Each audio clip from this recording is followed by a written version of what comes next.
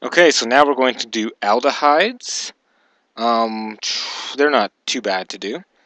So an aldehyde is basically a ketone at the end of a carbon chain. So where we had a ketone, oh, that's way too big. So where we have a ketone, we have bound to a carbonyl group. Well, we have a carbonyl group, and then we have that carbon bound to another carbon and another carbon. This is a ketone. So for our aldehydes, we have it only bonded to one carbon and a hydrogen, or two hydrogens. But two hydrogens only occurs once.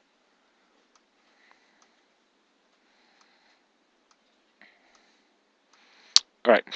And these hydrogens may or may not be shown. So, okay, so let's do an example.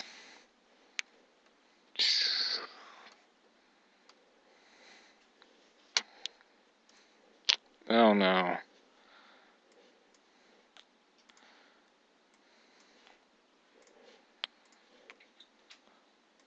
Alright, so, let's see.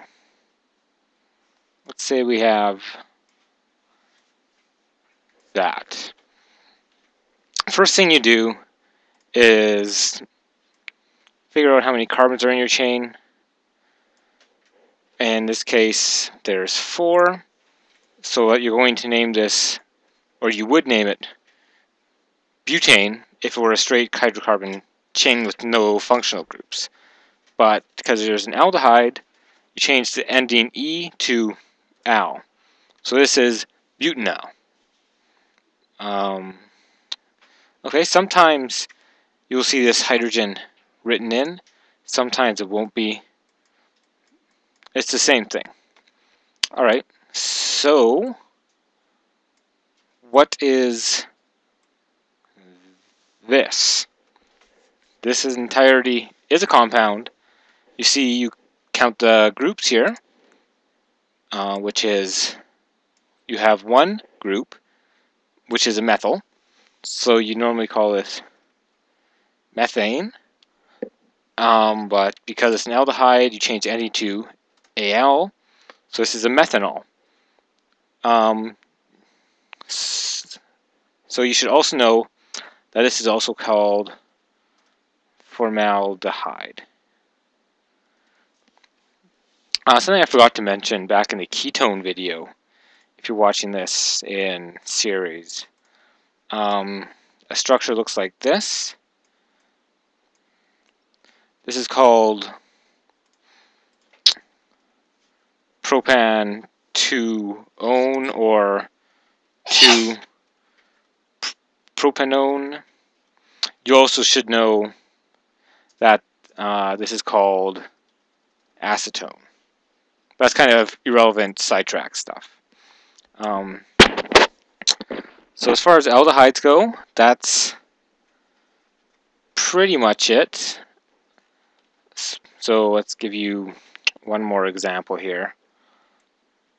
So we're going to have